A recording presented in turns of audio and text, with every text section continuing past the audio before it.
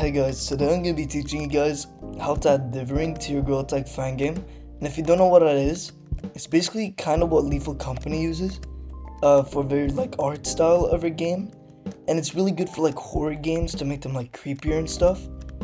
And yeah, so this is a tutorial on how to achieve that, and let's get right into it.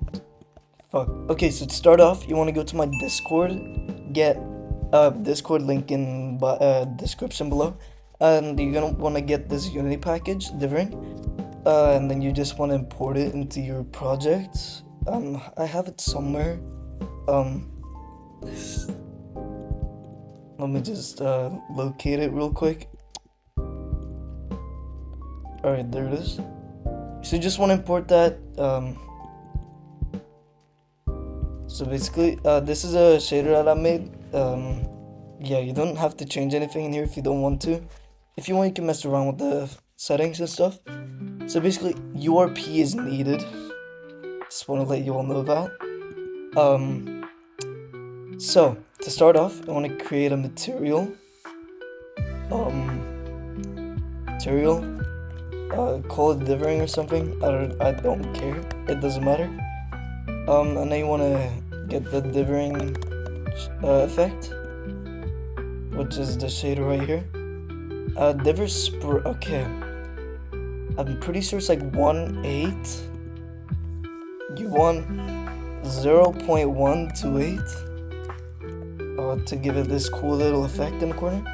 And now you want to go to your URP, in the assets. I'm pretty sure I'm using high fidelity on this one. So you want to go to this one, not this one, this one, the render. So you want to add render feature, full screen render pass feature. Okay, it's gonna look weird, bear with me. And now you want to pass material, you want to go to the Dithering effect, or Dithering. And so far it looks a bit weird. So you want to go to your URP thing, the other one, and then you want to lower the render scale, and you might have to go to in-game camera and lower the render scale until you see pixels that you want, the amount of pixels, how big you want them to be, and all that. And that is basically it. You can also mess around with a bunch of global volume settings if you want. And yeah, that's basically how you do it. It's a pretty short tutorial, but yeah, this lets you add Dithering or spooky graphics to your GTAG fan game. By the way, you will not be able to see the pixels while you're in the scene mode. That's just not how it works.